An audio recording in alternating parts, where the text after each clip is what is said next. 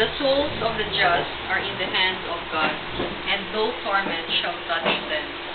They seemed in the view of the foolish to be dead, and their passing away was thought an affliction, and their going forth from us utter destruction. But they are in peace.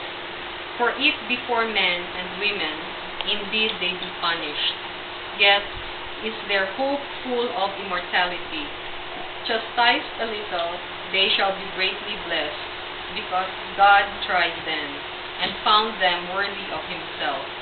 As gold in the furnace, he proved them, and as sacrificial offerings, he took them to himself.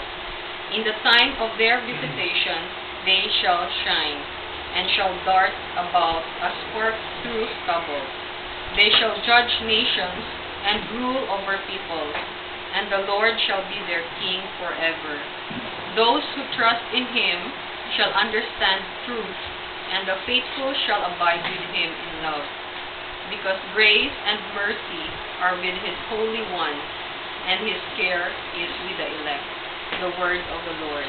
Thanks be to God. Responsorial Psalm.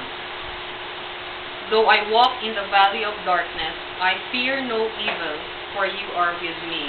Though I walk in the valley of darkness, I fear no evil, for you are with me. The Lord is my shepherd, there is nothing I shall want. In green pastures gives me repose.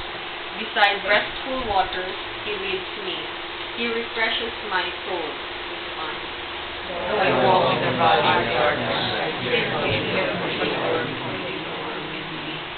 He guides me in the right path for his name's sake. Even